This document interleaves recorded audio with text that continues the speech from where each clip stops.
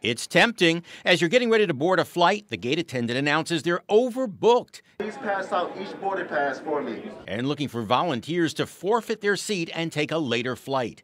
But the site consumeraffairs.com says airlines are not as generous as they used to be, when bumping would get you a free voucher to almost anywhere. It says $750 is the magic number to most flyers, where giving up your seat makes sense. That will get you a free trip to almost anywhere in the continental U.S. If you settle for a $200 voucher, that's barely enough to fly you an hour away.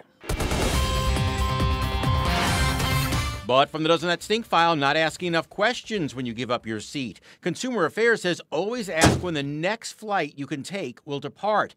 If it's already full, that could create a travel nightmare and have you saying, "Doesn't that stink?" Also, ask for a free meal and free hotel room if you have to spend the night.